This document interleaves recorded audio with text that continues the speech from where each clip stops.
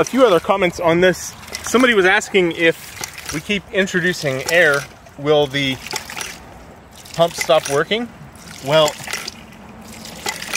you can see there, it's mostly air. All of the water's been pushed out, and it's clearly still working. I would venture to say that our efficiency has actually increased at pumping capacity, because all of this water that gushes in has to go somewhere, and it has inertia and friction and all sorts of other things to deal with. But if it can run in here and see air, which poses no effective resistance, then that slug of water moving through can more easily be accommodated after the backflow preventer. So it's actually beneficial to have a larger just air chamber.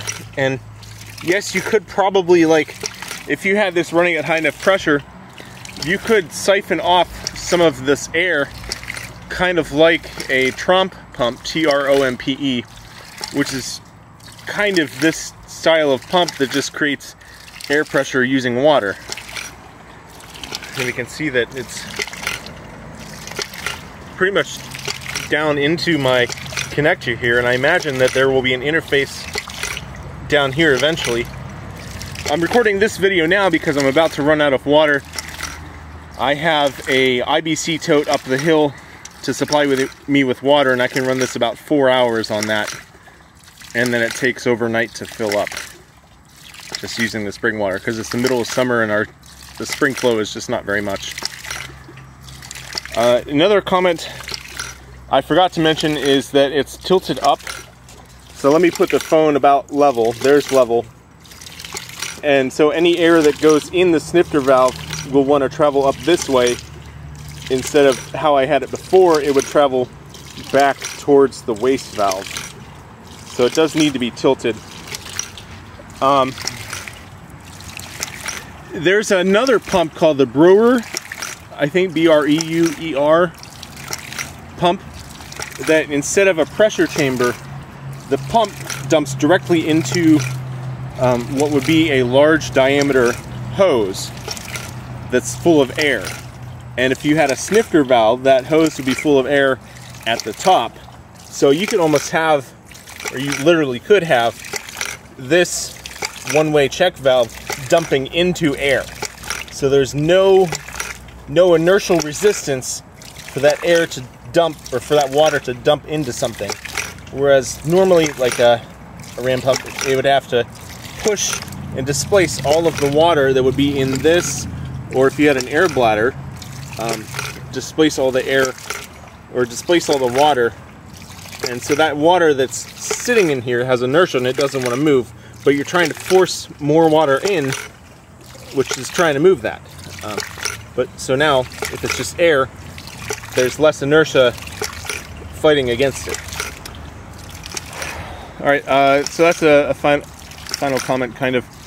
Oh, another thing, this is my simulated backflow, or not backflow, back pressure simulator. Simulated backflow simulator, yeah. I said it twice.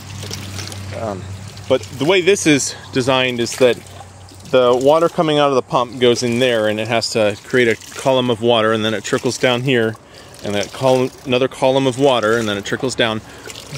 And at the bottom of each one, I can tap off of these, and at different head resistances, delivery heights, I can actually get a flow rate. So that's kind of how I designed this.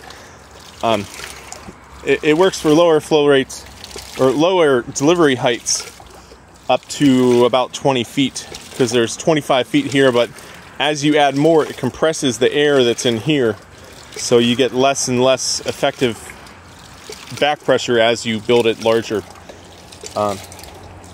So I could measure, you know, that one's kind of redundant, but I can just drain that side, so I can get flow off there, and then obviously flow out of here, and it's primed, literally primed and ready to go with more if this series continues and we want to see it expanding and growing into new unlimited labor, or unlimited bounds. Okay, I don't have my dog around here to say, or to file my dog tax. Bye.